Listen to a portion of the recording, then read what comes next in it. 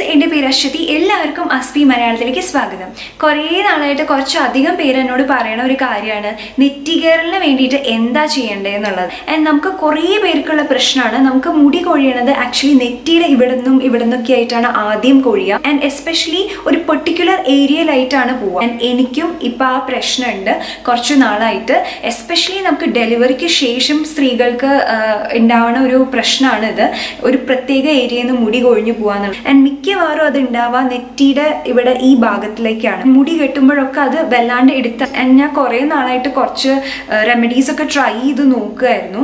And എനിക്ക് ഏറ്റവും അധികം ബെനിഫിഷ്യൽ ആയിട്ട് തോന്നുന്നതും അതേപോലെ ഏറ്റവും എളുപ്പമായിട്ടുള്ളതാണ് ഞാൻ കാണിക്കുന്നത്. ഇപ്പോൾ ഒരെണ്ണം എങ്ങനെയാണെന്ന് വെച്ച് കഴിഞ്ഞാൽ വളരെ ബെനിഫിഷ്യലാണ്. ഞാൻ കഴിഞ്ഞ വീഡിയോയിൽ കൂടി കാണിക്കുകയുണ്ടായി. ഇഞ്ചിയും വെളുത്തുള്ളിയില്ലേ, അതിൻ്റെ രണ്ടിൻ്റെയും ജ്യൂസ് എടുത്തിട്ട് നമ്മൾ സ്ഥിരമായിട്ട് നമുക്ക് എവിടെ പ്രശ്നമുള്ള വെച്ചാൽ അല്ലെങ്കിൽ നമ്മൾ തലയിൽ ഫുൾ അപ്ലൈ ചെയ്തിട്ട് നമ്മൾ കഴുകി കളയുകയാണെങ്കിൽ റെഗുലറായിട്ട് ചെയ്യുകയാണെങ്കിൽ മാറ്റം ഉണ്ടാവും. പക്ഷെ അത് ബുദ്ധിമുട്ടാണ്, അത് ഡെഫിനറ്റ്ലി സമയം എടുക്കുന്ന കാര്യമാണ്. അപ്പോൾ എനിക്ക് കുറച്ചൊരു എളുപ്പമായിട്ട് തോന്നിയിട്ടുള്ള ഒരു മാർഗ്ഗം, വളരെ എളുപ്പത്തിൽ നമുക്ക് എല്ലാ ദിവസവും ചെയ്യാവുന്നതും വളരെ ബെനിഫിഷ്യൽ ആയിട്ട് തോന്നിയിട്ടുള്ള ഒരു കാര്യമാണ് ഞാൻ പറയാൻ പോകുന്നത്. നിങ്ങൾക്ക് കുറച്ച് പേർക്കൊക്കെ അറിയണ്ടാവുമല്ലോ ഓൾറെഡി, പക്ഷെ അറിയാത്തവർക്ക് വേണ്ടിയിട്ടാണ്. ഫസ്റ്റ് ഓഫ് ഓൾ എനിക്ക് കുറച്ച് കാര്യങ്ങൾ എനിക്ക് പറയാനുള്ളത് എന്താണെന്ന് വെച്ച് കഴിഞ്ഞാൽ, കുറച്ചെങ്കിലും നിങ്ങൾക്ക് മുടി കൊഴിയുണ്ടെന്ന് തോന്നി തുടങ്ങുമ്പോൾ തന്നെ നമ്മൾ ഇത് ട്രീറ്റ് ചെയ്യാൻ തുടങ്ങുക. കാരണം എന്താണെന്ന് വെച്ച് കഴിഞ്ഞാൽ പോയി കഴിഞ്ഞിട്ട് പിന്നെ അതിനെ വളർത്തിയെടുക്കുക എന്നുള്ളത് വളരെ ബുദ്ധിമുട്ടുള്ള കാര്യമാണ്. അതുകൊണ്ട് പ്രിവെന്റ് ചെയ്യുക എന്നുള്ളത്, അതായത് അത് മുടി കൊഴിയാണ്ടിരിക്കാൻ ശ്രദ്ധിക്കുക എന്നുള്ളതാണ് നമ്മൾ ആദ്യം ചെയ്യേണ്ട കാര്യം. മുടി ഇങ്ങനെ വളരെ ടൈറ്റ് ആയിട്ട് എപ്പോഴും കെട്ടില്ലേ, അത് അങ്ങനെ ചെയ്യുന്നത് അത്ര നല്ലതല്ല. എനിക്ക് പണ്ടത്തെ ഒരു ഹെയർ സ്റ്റൈൽ എന്ന് പറയുന്നത് പോണിറ്റെയിൽ കെട്ടുക എന്നുള്ളതാണ്.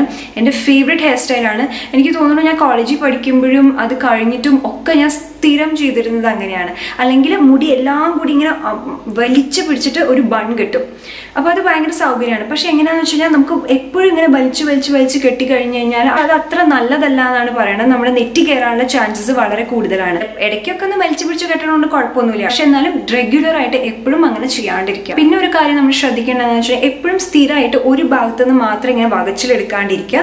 നമ്മൾ ഇടയ്ക്കിടയ്ക്ക് മാറ്റുക, അപ്പുറത്തെ സൈഡിലേക്ക് മാറ്റിയെടുക്കുക, പിന്നെ നടുവെന്ന് എടുക്കുക, അങ്ങനെയൊക്കെ മാറ്റി എടുക്കുക എന്നുള്ളത്. സ്ഥിരമായിട്ട് നമ്മൾ ഫേസ് വാഷ് ഉപയോഗിക്കുന്നുണ്ട് അല്ലേ. ആൻഡ് ഡെഫിനറ്റ്ലി നമുക്കത് എപ്പോഴും നമ്മുടെ ഈ നെറ്റിയുടെ ഈ ഭാഗത്തേക്ക് ആവുന്നുണ്ടാവും ഫേസ് വാഷ്. അപ്പോൾ അതൊന്ന് മാക്സിമം കുറയ്ക്കുക, അതായത് ഒരുപാട് മേപ്പട്ടേക്ക് ആക്കാണ്ടിരിക്കുക ഫേസ് വാഷ്. ഡെഫിനറ്റ്ലി ഫേസ് വാഷിൽ കുറച്ച് കെമിക്കലും കാര്യങ്ങളൊക്കെ ഉണ്ട്. അത് മുഖം വൃത്തിയാക്കാൻ നല്ലതാണ്, പക്ഷെ എപ്പോഴും ഈ ഹെയർ ലൈനിലേക്ക് ടച്ച് ചെയ്തിട്ട് ചിലപ്പോൾ ഹെയറിന് അത് നന്നായി എന്ന് വരില്ല. സോ അതും ഒന്ന് ഒഴിവാക്കുക. മാക്സിമം ഈ ഒരു ഭാഗത്ത് ഫേസ് വാഷ് അധികം ആവാണ്ട് ഇരിക്കാൻ ശ്രദ്ധിക്കാം. പിന്നെ വേറൊരു കാര്യം എന്താണെന്ന് വെച്ച് കഴിഞ്ഞാൽ, റെഗുലറായിട്ട് കെമിക്കൽസ് ഉള്ള ഷാംപൂ കണ്ടീഷണർ യൂസ് ചെയ്യാണ്ടിരിക്കുക എന്നുള്ളത് വളരെ ഇമ്പോർട്ടൻ്റ് ആയിട്ടുള്ള കാര്യമാണ്. നമ്മുടെ മുടി ക്ലീൻ ചെയ്യാനായിട്ട് ഷാംപൂ ഉപയോഗിക്കണം, അത് വളരെ ഇമ്പോർട്ടൻ്റ് ആയിട്ടുള്ള കാര്യമാണ്. പക്ഷേ അതേസമയം നമ്മൾ ഒരുപാട് കെമിക്കൽസ് യൂസ് ചെയ്ത് വരുമ്പോൾ എന്താ പ്രശ്നം എന്ന് വെച്ച് കഴിഞ്ഞാൽ, നമ്മുടെ ഓരോ മുടിയുടെ അത് വളരെ തിന്നാവും. വളരെ തിന്നായി വന്നിട്ട് അത് കൊഴിയാനുള്ള ചാൻസസ് വളരെ കൂടുതലാണ്. ആൻഡ് അപ്പോൾ പെട്ടെന്ന് ഇവിടുന്ന് കൊഴിഞ്ഞു പോകാനുള്ള ചാൻസസ് കൂടുതലാണ്. സോ കഴിവതും മൈൽഡായിട്ടുള്ള ഷാംപൂ ഉപയോഗിക്കുക, ഹോം മെയ്ഡ് ഷാംപൂസ് ഉപയോഗിക്കുക. എപ്പോഴും സ്കാൽപ്പ് ക്ലീൻ ആക്കി വെക്കണം, അത് വളരെ ഇമ്പോർട്ടൻ്റ് ആയിട്ടുള്ള കാര്യമാണ്. പക്ഷെ കഴിവതും ഹോം മെയ്ഡ് ഷാംപൂ ഉപയോഗിച്ചിട്ട് ആഴ്ചയിൽ ഒരിക്കൽ മാത്രം കടയിൽ നിന്ന് മേടിക്കുന്ന ഷാംപൂ ഒക്കെ ഉപയോഗിച്ചാൽ മതി. സ്ഥിരം എല്ലാ ദിവസവും ആഴ്ചയിൽ 4-5 തവണയൊക്കെ ഈ കെമിക്കലായിട്ടുള്ള ഷാംപൂസ് ഉപയോഗിക്കാണ്ടിരിക്കുക. മാക്സിമം അത് ആഴ്ചയിൽ 1 തവണയാക്കിയിട്ട് ബാക്കി സമയങ്ങളിൽ നമുക്ക് വീട്ടിൽ നിന്ന് തന്നെയുള്ള ഷാംപൂസ്. ഞാൻ ഓൾറെഡി ഒരു വീഡിയോ ചെയ്തിട്ടുണ്ട് ഹോം മെയ്ഡ് ഷാംപൂ. അത് പക്ഷേ ഒരുപാടൊന്നും എണ്ണ കളയില്ല. പക്ഷെ ഇപ്പം ഞാൻ ഉപയോഗിക്കുന്ന ഹോം മെയ്ഡ് ഷാംപൂ അത്യാവശ്യം എണ്ണ കളയുന്നതാണ്. അത് ഞാൻ എത്രയും പെട്ടെന്ന് ഇടുന്നതായിരിക്കും. ഞാൻ അത് വർക്ക് ചെയ്യുന്നുണ്ടോ എന്ന് അറിയാൻ വേണ്ടിയിട്ട് ഞാൻ കഴിഞ്ഞ 3-4 മാസമായിട്ട് ട്രൈ ചെയ്യായിരുന്നു. അപ്പം എനിക്ക് നോക്കുമ്പോൾ സൈഡ് എഫക്റ്റ് ഒന്നും ഇല്ല അതിന്. അപ്പോൾ ഞാൻ അത് വേഗം തന്നെ ഷെയർ ചെയ്യണതായിരിക്കും കേട്ടോ. ഇനി നമുക്ക് നെറ്റി കയറലിൻ്റെ അത് ഒഴിവാക്കാൻ വേണ്ടിയിട്ട് നമുക്ക് ചെയ്യാം ഒരു ഹോം റെമഡി എന്താണെന്ന് നോക്കാം.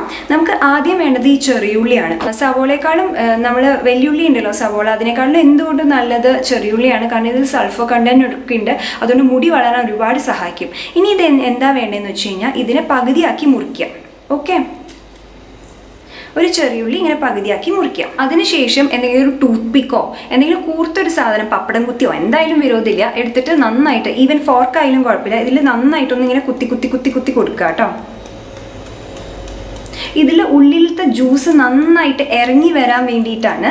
ശരിക്കും ഏറ്റവും നല്ല കാര്യം എന്ന് വെച്ച് കഴിഞ്ഞാൽ ഇത് നന്നായിട്ട് ഇതൊരു മിക്സറിലിട്ട് അടിച്ചെടുത്തിട്ട് ഒരു ജ്യൂസായിട്ട് എടുക്കാം. പക്ഷെ അതൊക്കെ കഷ്ടപ്പാടല്ലേ. അതിനേക്കാളും എളുപ്പമായിട്ടുള്ള മാർഗ്ഗമാണിത്. പ്രശ്നമുള്ള ഭാഗങ്ങൾ അപ്ലൈ ചെയ്ത് കൊടുക്കാം.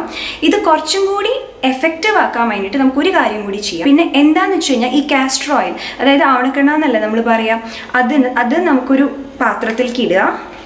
കുറച്ച് മതി കേട്ടോ, ഒരു തുണ്ട് മതിയാവും.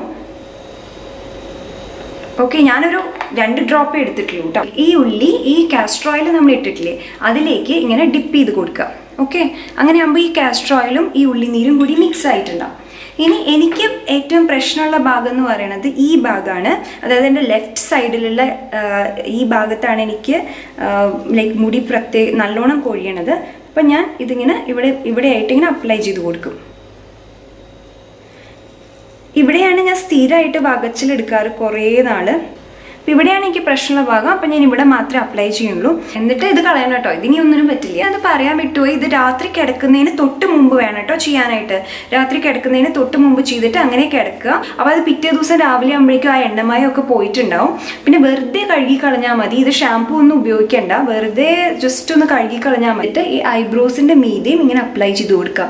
ഐബ്രോസ് കൊഴിയുന്നവർ ഒരുപാട് പേരുണ്ടല്ലോ. ഐബ്രോസ് അധികം ഇല്ലാത്തവർക്ക് ഇത് ഭയങ്കര ബെനിഫിഷ്യലാണ് കേട്ടോ, ഒരുപാട് നല്ലതാണ്. സോ ഇത് നമ്മൾ ഡെയിലി രാത്രി ചെയ്യാം. പിന്നെ ഒരു കാര്യം ഉണ്ട് കേട്ടോ, ഈ തലയിൽ അപ്ലൈ ചെയ്തതിൻ്റെ ബാക്കി വെച്ചിട്ട് ഐബ്രോസിൽ അപ്ലൈ ചെയ്യരുത്.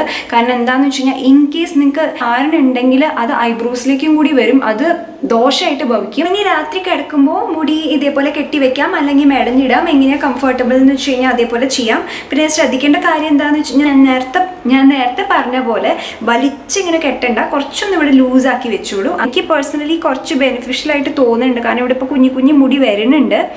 സോ അതാണ് ഞാൻ ഷെയർ ചെയ്യാൻ കാരണം. ട്രൈ ചെയ്ത് നോക്കൂ, പാച്ച് ടെസ്റ്റ് ചെയ്ത് നോക്കൂ. ചെറിയുള്ളി പാച്ച് ടെസ്റ്റ് ചെയ്ത് നോക്കൂ. അതായത് എവിടെയെങ്കിലും ബാക്കിലൊന്ന് അപ്ലൈ ചെയ്ത് നോക്കുക, അലർജി ഒന്നും ഇല്ല എന്നുള്ളത്. അതിനുശേഷം മാത്രം കണ്ടിന്യൂ ചെയ്താൽ മതി കേട്ടോ. സോ അതാണ് ഇന്നത്തെ വീഡിയോ. ഹെൽപ്ഫുൾ ആയെന്ന് ഞാൻ വിചാരിക്കുന്നു. അങ്ങനെയാണെങ്കിൽ എന്താ ചെയ്യേണ്ടതെന്ന് അറിയണം. വീഡിയോ ലൈക്ക് ചെയ്യുക, കൂടുതൽ വീഡിയോസ് കാണാനായിട്ട് സബ്സ്ക്രൈബ് ചെയ്യുക. പിന്നെ സബ്സ്ക്രൈബ് അടുത്തൊരു ചെറിയ ബെല്ലൈക്കൺ ഉണ്ട്, അതും ക്ലിക്ക് ചെയ്യാൻ മറക്കരുത് കേട്ടോ. അപ്പോൾ അടുത്ത വീഡിയോയിൽ കാണാം. അതുവരെ by, take care, love you all.